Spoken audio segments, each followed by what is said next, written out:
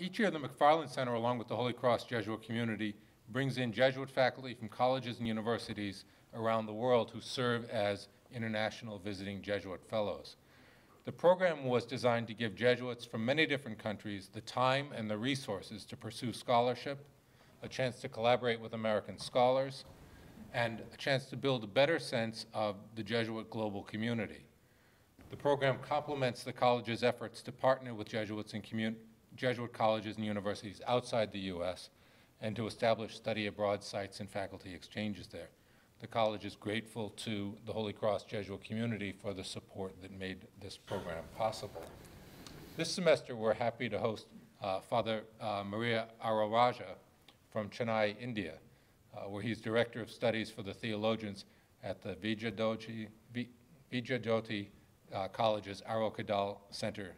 He's also supervisor of Doctoral Studies at Loyola College's Institute for Dialogue with Cultures and Religions in Chennai. His research is on subaltern studies, on Dalit theology and theologies of the oppressed.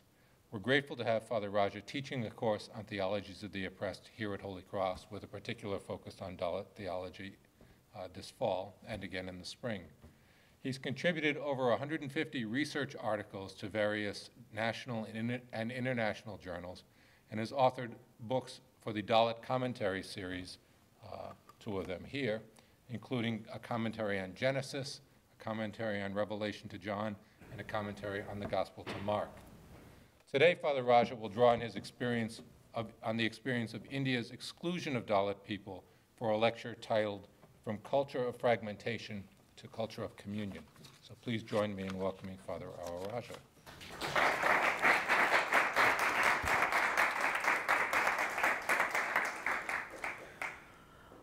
Good evening, friends.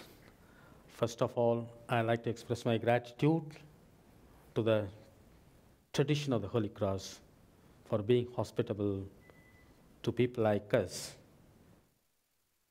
We are born and brought up elsewhere, but September 11th is a significant day for us also. Because whenever the humanity is hurt, whenever the possibility of becoming co-human becomes a problem, whenever violence is either dramatically expressed or very subtly murdering the root of the humanity, we ourselves are hurt from any part of the world. So on that particular count, while expressing my gratitude to the Holy Cross, the new president for Burroughs, and the director, Dr. Tom Landy, and the head of the Department of Religious Studies, Reiser, and all our company of religious studies faculty members, and also the Jesuit company headed by Father John Shaward, I request all of you, in order to express our gratitude, in order to express our solidarity with all the dear and near ones whose lives have been sacrificed on September 11th, may I request you to stand for a little while in honor of them and pay homage for a few seconds.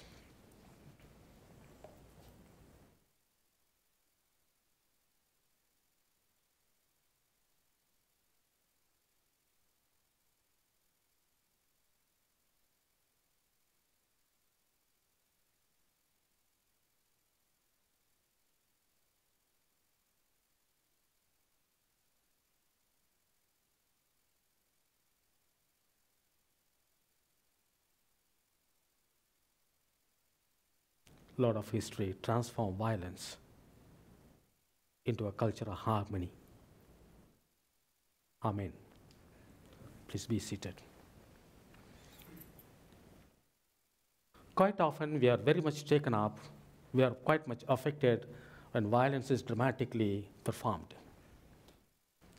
But a violence is performed on the basis of a daily quantum, inch by inch, drop by drop, item by item, as in the practice of casteism. It is in this particular context I like to place the culture of fragmentation to the culture of communion. India is already surrounded by the negativities, It is bounded by the culture of fragmentation caused by the discriminatory hierarchy based on casteism, and how to transform the present culture into a culture of communion. I cannot hide my Christian identity. That is why I bring in the Eucharistic culture. And we proceed along these lines. Caste discrimination in South Asia, church under the grip of casteism, admonition from within the church and outside the church, critique from within and critique from outside, and the casteism versus communion, culture of casteism versus culture of communion. And it is in this particular context I like to place the necessity for dialogue between the Dalit world and the Eucharistic world. Dalits are supposed to be the untouchables, almost 1/4 of the individuals from the Indian subcontinent. And this credible accompaniment with the Dalits as a necessary medium for creating a culture of communion, and the vibrations under the Dalit soil, images of God, materiality, the site of salvation, promotion of human dignity as the good news, walking with the Dalits, and while walking with the Dalits, get into the autonomy for decision for conversion, prophetism from the soil, repentance in action, and interpreting through the eyes of the Dalits, rereading, encountering suffering with Dalits, ethical purity against ritual purity, proclamation only after listening, community building against the culture of casteism. You know, as part of the introduction, let me introduce about 250 people. 250 million people of the total Indian population are relegated to the margins of Indian caste-ridden society.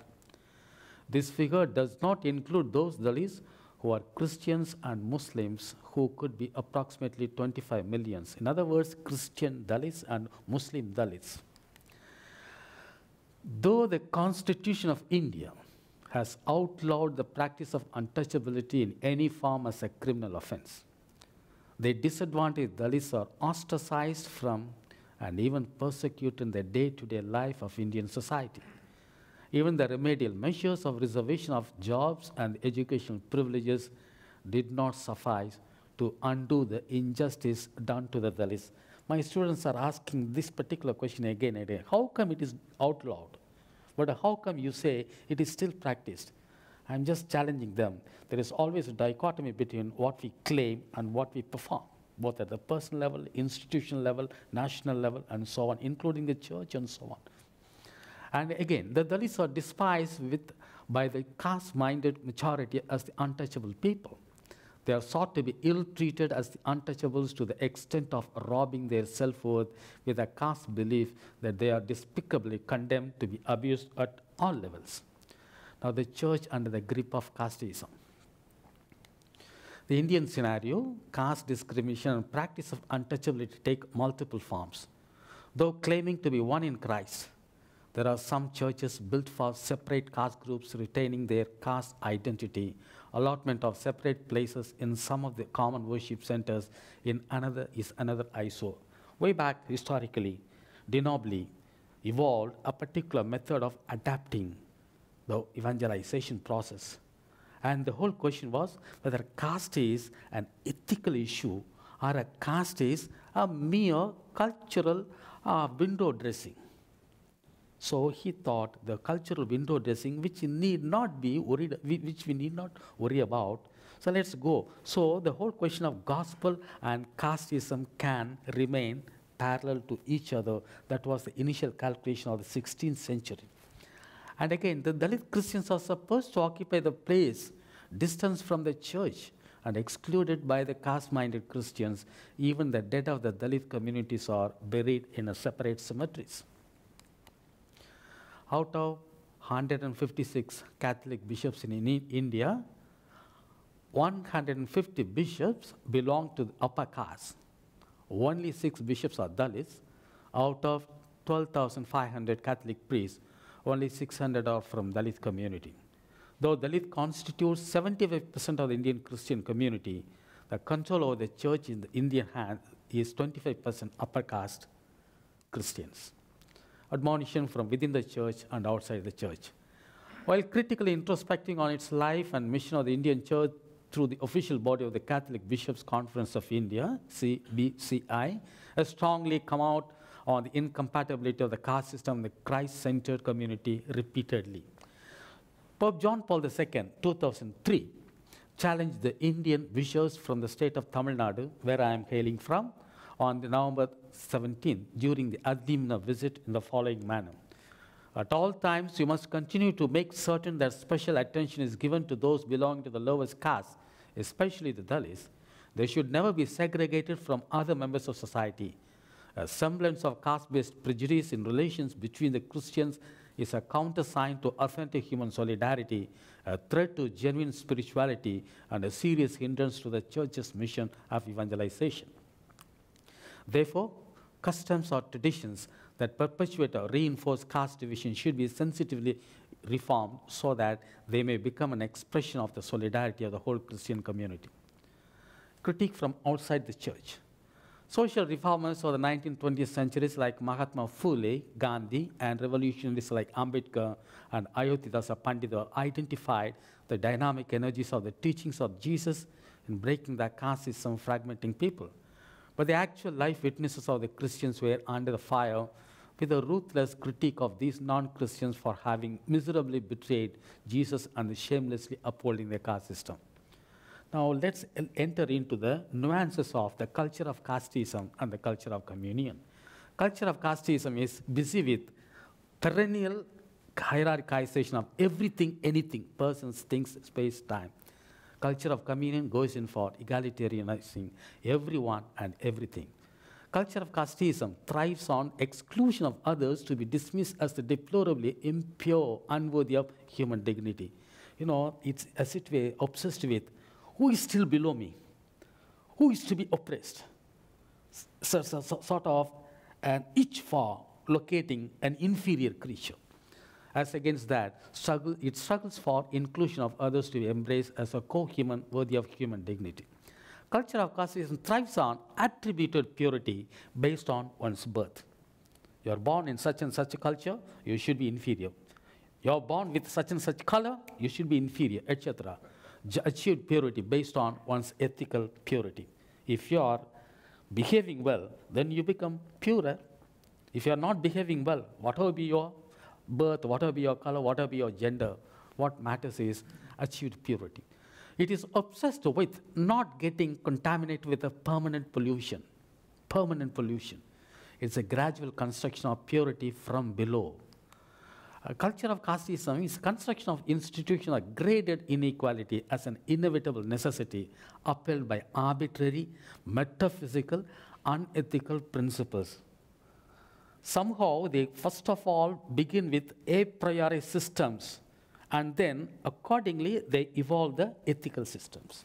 Whereas here, construction of practical ways of democratization of power as an ethical necessity upheld by rational, practical, and moral principle. Metaphysics will be more emphasized here. Ethics would be more emphasized here. And there is a tendency, the tendencies of absolutizing the divine aspects and relativizing the human dignity. I like to pray, and then I can postpone the promotion of human dignity afterwards. For me, God is very important. It is something like serving the invisible God primarily, and poo-pooing the possibility of serving the humanity at large. Tendencies of relativizing the divine aspects and absolutizing the human dignity here. And the culture of casteism, salvation as an individualistic process through community is needed for accumulation of power. Salvation as a communitarian process, and the community is needed for democratization of power. So there is always a hyphenated relationship between community and the individual. So at this particular juncture, let's have a sort of placement of Eucharistic culture and Dalit culture in view of building up a culture of communion. So we have got four aspects: memory, sacrifice, presence, egalitarianism. Let me talk about memory. Challenging aspects of salvation, Eucharistic world and Dalit world. In the Eucharistic world, I take an Exodus event, Jesus event, and church event. Movement from centralized dictatorship to autonomous self-governance. From the Exodus event, from the Dalit world, dissenting against a caste hegemony and dreaming of becoming self-assertive humans. This is from day-to-day concerns of the people. People may not articulate in such terms, but we, those who are privileged with educational possibilities, we are trying to articulate as organic intellectual along these lines.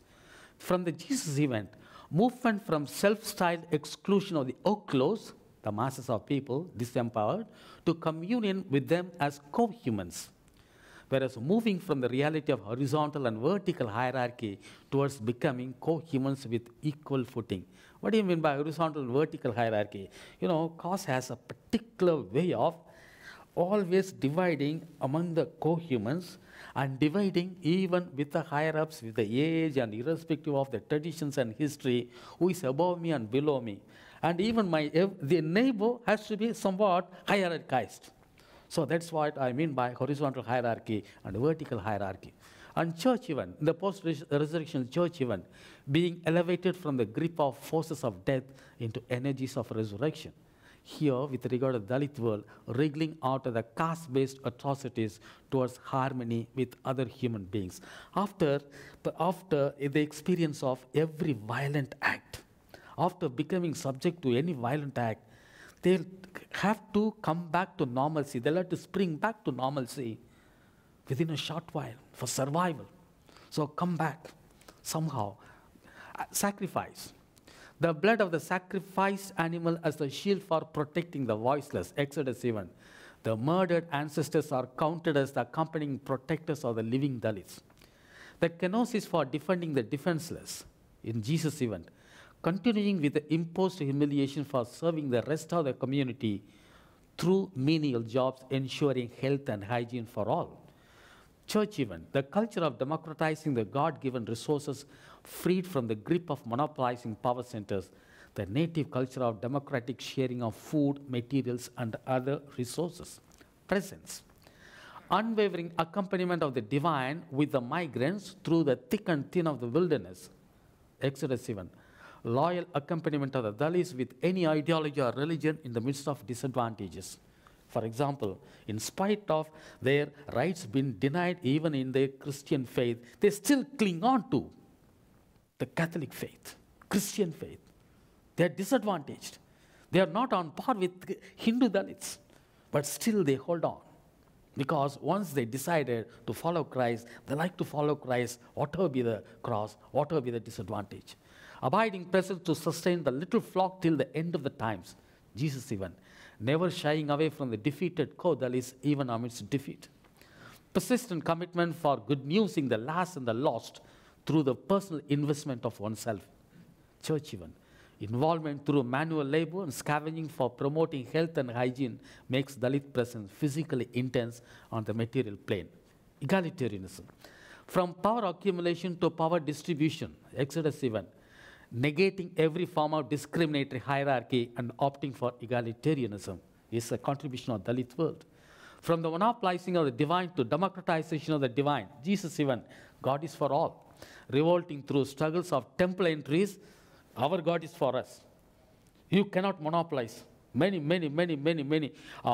demonstrations, temple entries against the monopoly of God by the caste-minded people. From the old heaven of waiting for the wealthy to the new earth of waiting on the wretched, growing as co-humans with others as the foundation of the inclusive ideology, our Dalits to build inclusive communities leading the humanity towards a casteless egalitarian society. Now, by way of accompaniment with the Dalits. Now, you'll have to enter into the vibrations under the Dalit soil, walking with the Dalits, rereading with the Dalits. While vibrating under the Dalit soil, let's have a little entry into the images of God.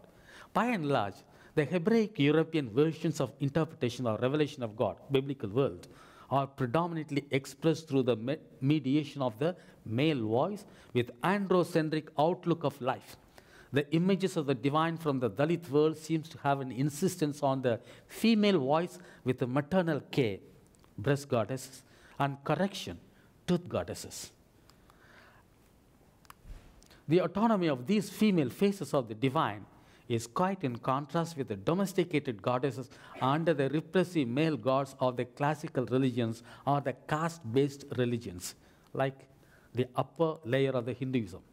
The extreme distanciation of the inaccessibility of the divine Elohistic tradition with the terrific consequences of the direct encounter may not be attuned to the Dalit expectations of the immediate accessibility with the divine. They do not want to have any bureaucracy in between them and the God. They do not want to have any red tapeism between them and their God. Such a reach out to the divine for the Dalits has to be free from the excesses of intermediaries like the priestly class people or the religious pundits known for their culture of hierarchization of everything and everyone, people, time, objects, gods or goddesses and so on. They hierarchize generously through day in and day out. Dalit brand of mutuality of easy access. This is how I translated Emmanuel.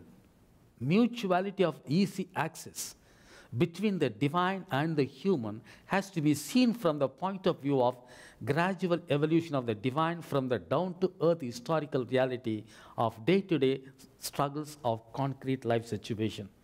It is Emmanuel is not God with us, but also human with God. In other words, the concept of the evolution of the divine from the murder, Kolayil Uditha Deivangal. Kolayil Uditha Deivangal is my mother tongue, Tamil. Divine born out of the murder could creatively vibrate with the ascending Christology rather than the descending Christology. One could identify the incompatibility of the need for imitating the kenosis, voluntary self-emptying, imposed on the Dalits, who are already forced to empty themselves as the historical necessity for their survival in the caste-ridden society. What we need is the gospel of assertion in the face of demonic oppression of casteism. You Dalits, you are generous now. Come on. Take up the cross again. Voluntarily. See, Jesus was suffering. This has been the constant way of, raping the minds of the people in the name of, preaching the gospel. An unwarranted kenosis. And what we need is a gospel of assertion. And vibrations under the Dalit soil, materiality as the site of salvation. The sensibilities emerging out of wilderness identify the movement of life from the stellar bodies, the heaven-related divinity, leading to the emphasis of the transcendental dimension of God. The Jewish Christian world has received this heritage in its discourse on the divine. The wilderness consciousness is having the epicenter on the heaven, whereas on the other hand, the sensibilities emerging from the agrarian foliage identify the movement of the life through the flora and fauna thriving on earthbound realities. And hence, they tend to emphasize the immanent dimensions while grappling with the divine. The Dalits have been inheritors of such a patrimony. And hence, their way of constructing salvation history tends to be along the lines of proceeding from the immanence to the transcendence, from here and now to the eschatological future, with their wounded history of being deprived of the resources and powers for dignified life here and now. They cannot construct an a priori heaven out there. So what they want is their way of proceeding. Any religious discourses would be from the simple thing, from known to the unknown, that's all. So promotion of human dignity is the good news. The Dalits have been craving for being gripped by the good news of being treated as dignified human persons worthy of becoming co-humans with others. In the face of being deceived against such valid expectations, they have been experimenting with floor crossing between various groups, religions, ideologies, and political parties. That is why, Dalit soil has been frequented by extreme leftists, extreme rightists, and also comrades, communists, missionaries, Hindu fundamentalists, anyone and everyone. It becomes a sort of free-for-all tourism spot. On the other hand, the Dalits have been inviting many people, thinking whether there is a possibility of new emancipation, a new agenda, a new ideology, a new possibility. So that becomes a sort of a contradiction by itself. On the one hand, Dalits invite.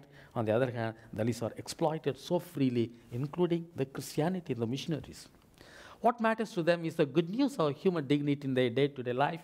If this good news is denied them, then they would not mind closing down the channels of further dialogue with anyone and walking with the Dalits. Autonomy for decision for the conversion. The Dalits have been experimenting on associating themselves with various groups, ideologies, religions, and political parties by way of attempting at humanizing themselves. This is how the history of Dalit conversion to other religions, especially those three religions, Christianity, Islam, Buddhism, and interpreted. But the leisurely class ideologues or religious pundits have been interpreting the Dalit conversion from native religion to other religions as their immaturity, disloyalty, unsteadiness, uprootedness, or unreliability, including Gandhi, who was condemning all these possibilities of Dalit choice of choosing a religion. And what they forget is that the human agency of Dalits has been actively engaged in the autonomous option of choosing a religion of their choice in tune with the historical agenda of humanizing themselves. The Christians intending to engage themselves in a significant dialogue with the Dalits have to congratulate them for consciously and deliberately activating their autonomy in choosing their religion of their choice. Even if they decide to stage a mass exodus from Christianity, will the Christians applaud them for having taken a decision on their own without any dependence on the Christian missionaries? Time and again, our missionaries have been so busy with the number games. I converted so many, you converted so many, but we are converting so many. This type of rat race is going on with regard to flocks, stealing of the flock and so on. Prophetism from within the soil. The Christians have to be trained to listen to the seismic movements beneath such ordinary words of the Dalits, to listen to the extraordinary word of God. Dalit deprivations may not be dramatically represented with brilliant illustrations from the media house establishments. Will such prophetic voices from the Dalit soil be listened to by the Eucharist-centered community? You know, the whole question of entering into the prophetic literature of the Hebraic world, we have got many categories, many culture of expressing themselves from deep within. Those are not yet very well tapped.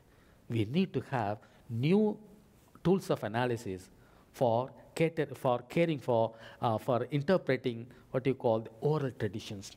We got the rich tools for interpreting written traditions, but we need to somehow step up the tools for interpreting oral tradition, and Dalits are very rich in that. We will miss the bus if we do not listen to such words from deep within their day-to-day life concerns.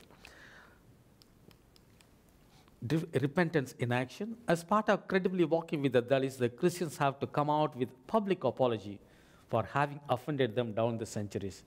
The mass conversion movements from among the Dalits to Christianity have been their expression of having taken a definite stand against the sinful system of caste hierarchy. And even after such conversions, the Dalits have been stigmatized with the practice of untouchability, separate graveyards, separate churches, and of refusal to take them as partners for sacred offices. For all these excesses heaped upon the Dalits by the caste-minded people, the caste-ridden church and the caste-ridden South Asia have to ask for forgiveness from them. Rereading with the Dalits. This is the last section. The ways of treating the problem of evil. The classical religions are along the lines of blaming the victims, as illustrated in the doctrines of original sin. Why are you suffering? Because of your original sin. Why are you suffering? Because of your avidya, ignorance. Why are you suffering? Because of a trishna, passion of avarice, and the so-called sinners. But the suffering caused to the Dalits by the system of casteism and untouchability are not at all caused by the Dalit brand of sins, Dalit brand of selfishness, Dalit brand of anomalies or moral failures. You know, every construction of purity is a political act. Suppose I construct my purity upon the ritual of my ordination. I have a tendency to somehow locate those people who are not ordained as less pure.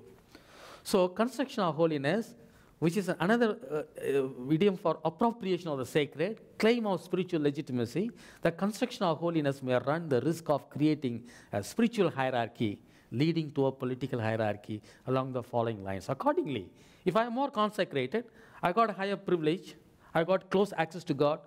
If I am less consecrated, I am condemned with eternal curse and condemnation and so on. Against these trends of constructing holiness leading to power hierarchy within the culture of competition, spiritual warfare, and showcasing of piety, Jesus of Nazareth stands one amidst the men and women counted as sinners and publicans seeking the baptism of conversion in front of John the Baptizer in the wilderness. One of the major aspects of demolishing the caste system is, look, it is not based on my purity, not based on any other thing, but I am very much consecrated by my mother's dirty blood. You have been consecrated by the dirty blood. We have been consecrated by the dirty blood.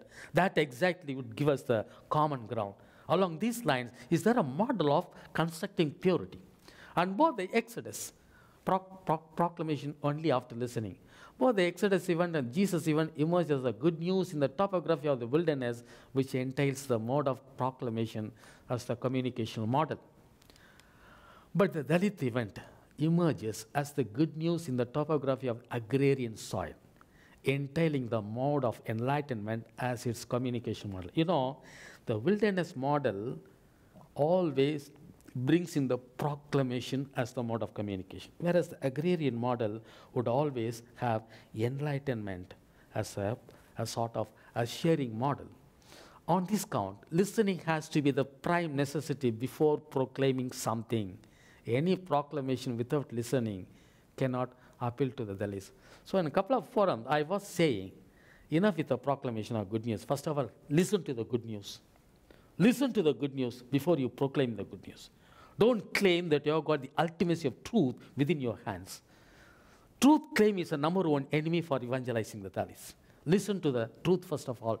If they claim of the church that she is the extension of a very broken body and the spilled over blood of the same Eucharistic Lord is a credible one, then she can never shy away from her mission of ever becoming a community building communities with inclusive orientations, challenging every brand of human-made barriers of fragmentation. Entering into every lanes and by-lanes of the conflict-ridden society, the church will identify the broken people, join hands with the people of goodwill to empower the marginalized, including the Dalits. Empowered by the Eucharistic culture, the church cannot have the luxury of ghettoizing herself into an intra-ecclesial organization with her own little world of cultic idioms and cultic functions. The actual worship of the demonic caste system will be replaced by the worship of the egalitarian Lord of history. The prevailing culture of touch-me-noutism will be replaced by her energetic and innovative intervention in the civil space, enabling the marginalized to lead and create history. In the following manner, the church can very well Eucharistize the broken world of Dalits as well as the broken world of the anti-Dalit human. Eucharistize everyone who is the victim of a particular system of fragmentation. Humanize, with Eucharistize anyone who is instrumental in creating a culture of fragmentation. All those who have been counted as untouchables and polluted by the mindset of the power centers are the privileged medium of the divine revelation. It is through these despised lords, the inclusive culture of embracing every human as the co-human is manifestly expressed by the divine. If the Indian church is awakened to this, then she could proceed with a rare courage and confidence of exorcising the Indian soil from the scourge of casteism, excluding the realization of the emancipation of the Dalits and the tribals. India can never become the people of God. Thank you.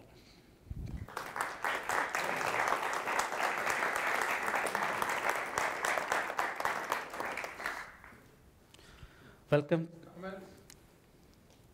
Yeah. There was a point in the middle where you were talking about this gospel assertion in the face of demonic oppression. I was just wondering if you can explain that a little more, and based on your experience, if you feel like this assertion is increasing, or if it's helping at all, or if it's just inhibiting. Thank you very much. The question is, you are talking about the gospel of assertion. Is there any growing trend of assertion possible? Or what exactly you mean by gospel of assertion vis-a-vis the whole question of making people timid and so on? Demonic oppression perpetuated. Well, blessed are the poor. This was a text totally misused, abused by various evangelizers in a conflict-ridden situation. Quite often, while preaching the Gospels, people never, by and large, people are not taking into account the situations of conflict, the situations of power game, and so on. So it is an invitation for us, before preaching, first of all, listen. What exactly is going on? What exactly is the power play operative? Those who are already defeated do not have a ready-made power play of, you people empty yourself, kenosis. You people don't assert yourself, keep quiet, humility. So quite often, we have been misleading the people through the categories of exhortations on obedience, exhortations on harmony, exhortations of peace, exhortations on reconciliation, without taking adequate note of the conflicts of power deep within.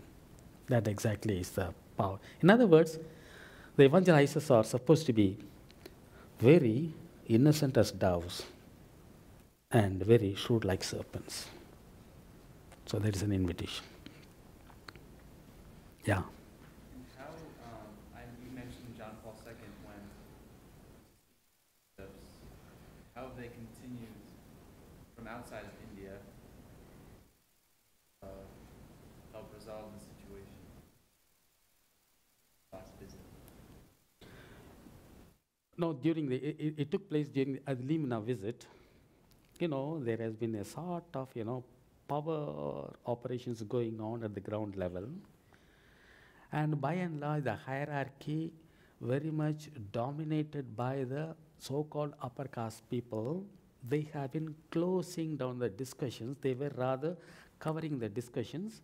They were carpeting the discussions with, simple things like, evangelizing the whole world and so on, without paying attention. In other words, whenever there is a sort of a wound, they were putting on Band-Aid after Band-Aid after Band-Aid, and also fragrance upon that. But somehow, with some intellectuals from the Dalit world, they somehow reached out through the Pro-Nuncio to influence the Vatican to come out with this particular. That's why John Paul II could make such an indication. Come on, if at all you like to be real Christians, address this particular issue. But today again, the class I've been mentioning, there is always a gap between what the church as its claim and what the church as it is. That's the whole question. The top level proclamations or the top level documentation, we condemn injustice, but at the bottom level, a gross injustice is going on. That exactly is the crux of the issue. We are very great with the documents. We are quite much impressed. Be it in the church, the teachings of the church, be it in any constitution of any country, and so on. We claim a lot, but in actuality, there is a difficulty. I think it's part of the original sin, I think. Yes. I see 3 hands. I can pick up these 3 questions together. You mentioned that the Dalits are more drawn to maternal images. Can you say more about that? Yes. Maternal images. Yes. John? You mentioned in the beginning the metaphysical and the ethical Yeah. components. I want to ask, is there economic component that plays a role as well? Yeah. Economic component. Yeah. Okay. Yes. Beginning of the talk, you spoke about the very small minority of Catholic clergy who are from the Dalit class. In the Society of Jesus, would that be similar Yeah. percentage? Yeah. Society of Jesus is also part of the sinful structure. Thank you. The Yeah. second part of the question was, are there Christian denominations that seem to identify more with the Dalits than the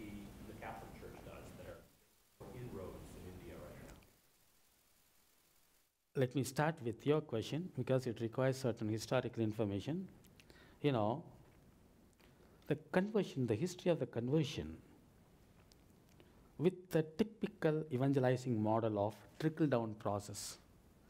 If you influence a king, if you influence the ideologues, then you influence the whole society, is the typical image of the universal way of evangelizing. But with regard to Indian continent, it didn't work. It did not work.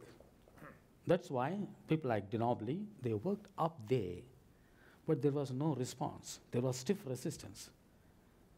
They were wondering how to proceed further. They did not have the imagination of, tapping from the below. But on their own, people from below, Dalits, came forward in large numbers towards the gospel, on their own, uninvited. And that made the church to think, both in the Protestant circles as well as in the Catholic circle. And parallelly, the church, which was supposed to have the baptism of equality in Christ, got itself divided. One sector of priests catering to the high caste, another sector of priests catering to the so-called lower caste. They are not supposed to, they might be of the same province, but they are not supposed to mingle in front of others. They will be mingling for their communion, for their committee meetings, somewhere up in 500 kilometers, 1,000 kilometers away from the place. They are not supposed to mingle together in front of the public. So this is how they have been constantly, I don't blame them, they have been constantly grappling with the issue. The church, which came to unify the people, eventually got baptized by casteism, got itself divided. And we are still having the same type of divided church. Mind is divided. We enter into the church, but the whole question is, we are neither interested in intermarriage nor interested in interdining and so on. Coming to metaphysics. I'm not sidelining the economic factor. With regard to the whole question of Marxian analysis based on economy as the infrastructure failed in India, because in the Marxian analysis, there is a possibility of upward and downward mobility. Suppose I lost my capital, I become proletariat. Or suppose I gain little capital, the proletariat can become a capitalist overnight. There is an upward mobility and downward mobility. Whereas in casteism, there is neither an upward mobility nor a downward mobility. It is a divine order imprinted forever. Even God cannot change this particular permanent pollution or permanent purity. This is the metaphysics. A priori metaphysics. Arbitrary metaphysics. So that exactly is the problem. Whereas Dalits are more interested in creating a sort of ethical backup. Come on, they're not bothered about metaphysics a priori, from the time invisible, from the time immemorial, from the invisible word of God and so on. Hey, talk about, if I'm hungry, what is the most rational response? What is the most metaphysical response? What is the most ethical response? If I'm hungry, eat. That is their response. So they are down to earth. So they are condemned as materialists. Coming back to the feminine side of God. The whole question of the wilderness conscious, I guess, it needs a further research. The wilderness consciousness, with a distant voice, with a thundering voice, I need to proclaim, hey, with the echo effect. A thundering male voice is much more necessary there.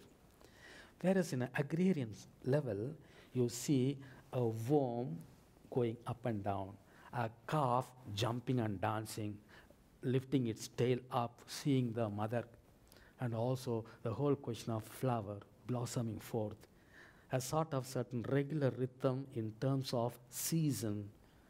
I think there is a feminine touch in terms of certain regularity, certain rhythm, attending to life, attending to the details of life, attending to the removal of the dirt, removal of my pain, and paying attention to my pain, my fever, and attempting with some medication. So these are the motherly features and so on. So somehow a wounded psyche will be more interested in having a motherly face of God. But unfortunately, it is my personal opinion, the Bible has to be complemented with motherly God. Though we have symbols, I have been carrying you as a mother, and so on and so on. Only with the remote connections we can identify the face of God as a mother, but by and large, innately, the Dalits are having, so much so, the Asians, South Asians, so much so, and I also pick up from Africans also, we pick up innately a motherly face of God deep within. And the motherly face of God, not merely as a sort of cozy embrace of the mother alone, but the mother also is capable of admonishing you. I don't do that. That's why tooth goddess and breast goddess anthropologists are making a difference along these lines. So much has to be done along the lines of identifying the motherly face of the divine. Yes. For people here who may not be as familiar with the environment in India, maybe you could first talk a little more, give more specifics about the discrimination that Dalits suffer in their daily lives. And secondly, I'd like to hear your thoughts on the question of violence. Many of the Dalits that I know in North India do believe that they are within their rights to use armed force to assert themselves. Yeah. Once again, Dalits do not fall in line with ideology first and then come to the ethics next. Their ideologies are born out of praxis first. If there is any type of, just before coming here, I read a paper in the Indian Theological Association, Subaltern Encounter with Suffering.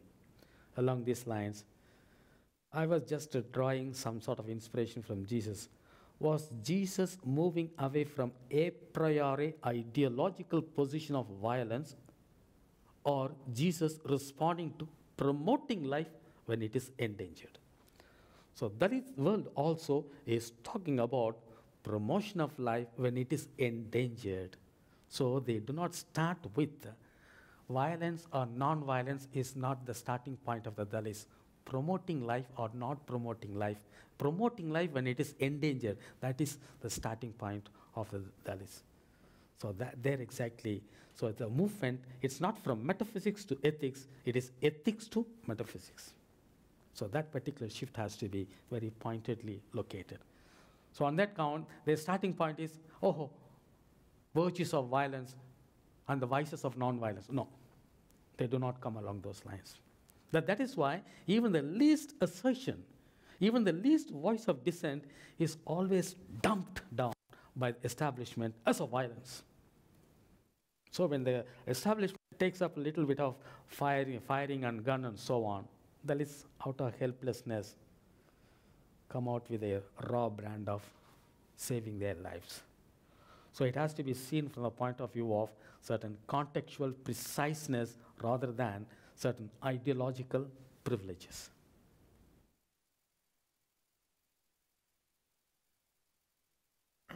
I have a question concerning the caste system and the Catholic education generally.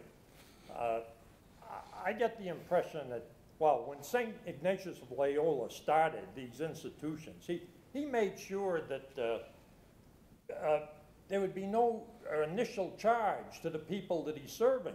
And in effect, there was no tuition fees for students.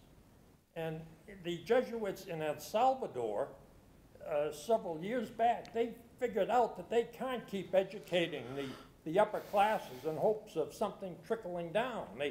There's got to be a way of kind of equalizing it. Now, here, I guess, the tuition fees were over $50,000 a year, same at Boston College. St. Ignatius of Loyola would never put up with that, would he? And aren't we creating kind of a caste system in education, in Catholic education? I like your complex question in a complicated way you have put forth. And, Jesuits have been struggling across the society, across the globe. You know, well, let me fall back to my province. Till 80s, Jesuits were not awakened to the caste reality.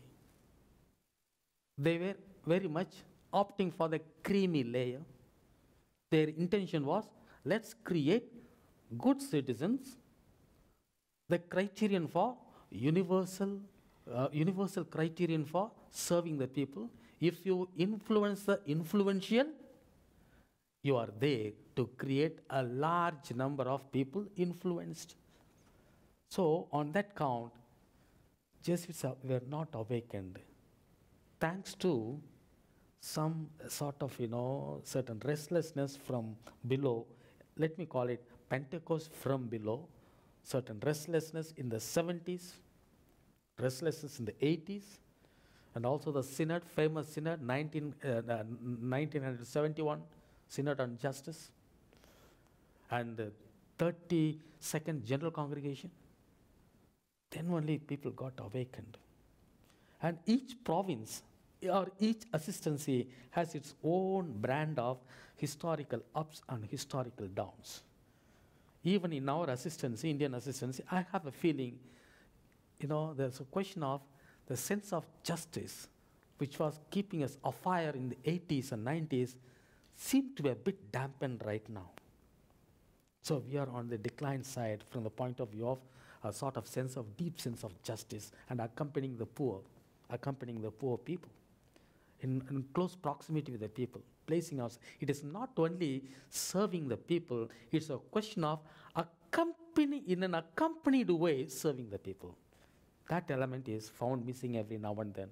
So similarly, this part of the world, I need to have a little more data on this particular tuition fee and so on and so forth. So I like to have more data on this. I do not want to make a comment on this part of the world for the time because I do not have the data. Perhaps each Jesuit world has its own way of perceiving, interpreting, and also interpreting the whole question of data and process of undergoing some conversion and change. So I don't think Jesuits are quite much, omniscient in all the cultures at all times. We have been struggling. We have been struggling to interpret history. Sometimes we are misfired, which you acknowledge openly. And even now, as Paul was asking, what about Jesuit? Is there a change? No, with regard to casteism, we are also part of the sinful world. We are also part of the sinful world. We also struggle. Yes, Chris. Even as the Dalits perhaps perceive structures of the church changing and taking more account of their situation, are they still suspicious of those structures, almost as if there might be a second missionary wave, or are they trying to take power within those structures to change them, to make them more egalitarian, as you said? No, this is the emotionally charged area. As soon as, a little assertion from deep within comes up, immediately there is a sort of a reactionary resistance from above. Say, for instance, as soon as a Dalit candidate is projected to be the bishop in the turnout, immediately, he's leading an immoral life, he's an alcoholic, he's weak below the belt, and so on and so forth. Such elements come forth, It is as it were, certain elements go up, and eventually we have got sufficient mechanism to go down as well. So the struggle is not in a linear fashion, but in up and down fashion. So we believe the lot of history ultimately would win, and eventually we like to believe a casteless world is not only possible, it should be made as a history. That is a belief that keeps the Dalits going on with their ongoing struggles, with all the contradictions that they ever meet, they ever encounter. So last question. It would seem as if there have been rules that would allow the Dalits to be treated more justly. They're not practiced in the culture. In the United States, I think African Americans, to some extent, would still say that. I think that, Jim's question about the Dalits identifying with the feminine, I think women would say that in a culture where they have experienced, you know, an X chromosome that they can't change, not that they would want to, but that they can't, and therefore certain kinds of structural discriminations. Does that give you any hope that that the Indian culture, like other cultures, are also wrestling with comparative kind of issues, and that there have been steps forward? Very much. Dalit struggle is not exclusively fought within the Indian soil alone. It is also very much some of the publications that are coming out in various other publications, other universities, and also in the United Nations and so on. You know, there are points of convergences and points of divergences between this struggle and various other struggles. Various other struggles and so on, the whole question of discrimination, the whole question of permanent stigma, the whole question of, you know, energizing people, enabling people to drink from their own wells and so on. These are the common points. One of the divergent points, no? See, you know, other discriminations like, you know, gender discrimination and color discrimination, they got a physiological type of expressions. There is a difference between male body and female body, and upon this difference, they create a discrimination. There is a difference between white color or black color or brown color. There is a physiological pigment, and upon this difference, a discrimination is very much. Whereas with regard to the casteism, there is neither a clinical evidence nor any other visible type of evidence upon which the discrimination is built upon. It is arbitrary. It's a mindset. If the Dalit child is brought up elsewhere, he or she may not be aware of who she is and so on. So it's a mindset. And secondly, you know, there is a salvation promise made by the caste system to everyone. If you join this caste system, we'll make sure that someone is still below you. Someone is still below you. And that is a salvation process. That is why everyone wants to join this caste system. That's why the enemy is from deep within. Everyone wants to somehow look for who is still below me, who is still inferior to me, and so on. That is the uniqueness of the caste system. So it is a sort of, we are caught up in a vicious circle. So from this vicious circle, maybe the last question, let's wind up with that. So I wonder what the urban elites are saying. Are they trying to conceal their sins and blame it on the caste system? Or like, what is their say on that? Which side? The urban elites. So like, what is their say on the caste system? Are they like trying to conceal their sins? Who? Dalits? The elites, urban elites on. No, could you spell out again? I couldn't get your. Sorry, the urban elites? Urban elite. Yeah, yeah. What okay. is their say on the caste system? You know, urban elite, they got certain indifference towards caste system. They think they're already away from that. But, you know, even those people who have migrated to US with information technology facilities and so on, caste system thrives upon this particular endogamy. The same caste alone can marry. That is perpetuated even with the urban elite educated. So much so, we'd be scandalized. It is through the educated lords the casteism is perpetuated. It's through the educated lot. So on that count, they claim themselves to be away from the caste system, but actively they practice. Because of this particular salvation promise, if you join us, someone is still below you. And that is a salvation process. Salvation promise of the caste system. Against this salvation process, and somehow we should have certain Eucharistic demolition against the fragmentation. And somehow we need to move forward. And we need to have a clear, creative ways of joining hands at the international level. Joining hands with other people who are the victims of history in their respective worlds and so on. So that seems to be one of the salvation hopes for us. Thank you so much for your patience.